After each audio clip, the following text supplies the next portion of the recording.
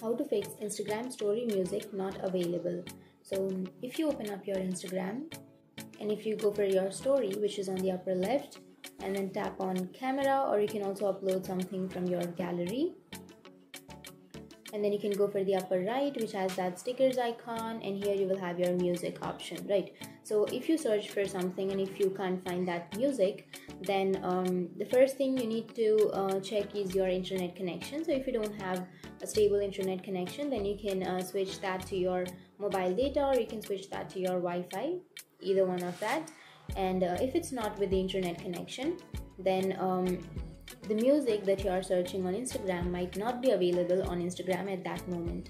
So it might be a new song, or it might be an unpopular song.